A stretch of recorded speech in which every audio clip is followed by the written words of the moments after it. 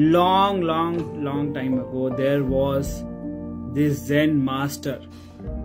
He was very wise, and people from across the world used to come to visit him and get learnings from him, get the life lessons, get salvation, and he was very famous.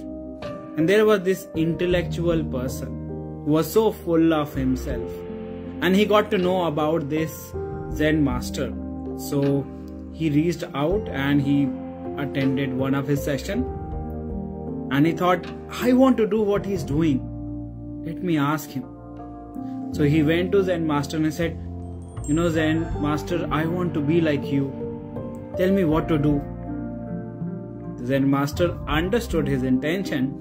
So he said, no problem, attend the session. The time of the preaching came, all the crowd gathered, and this intellectual person was also sitting in the crowd. And the Zen master, he started speaking and sharing. And this intellectual person was always interrupting him, always sharing his stories, always sharing his insight, and was not letting him proceed. The Zen master was a very wonderful human being.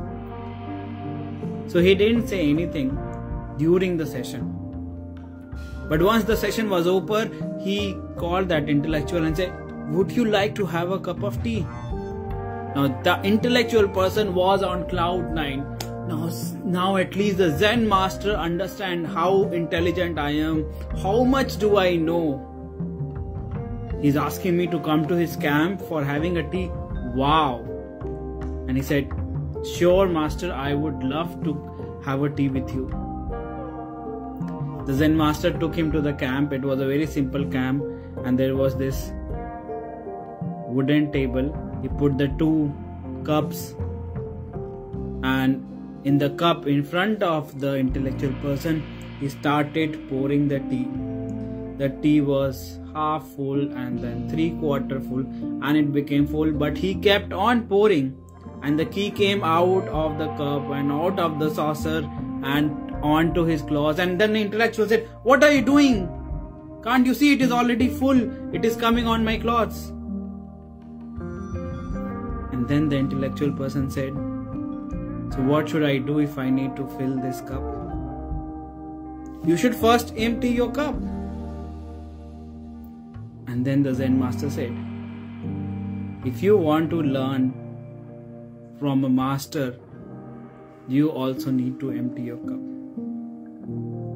How many times do we reach out for a session, for a course, for a program, but we are so much into ourselves that we are not paying attention? I would also advise you to empty your cup.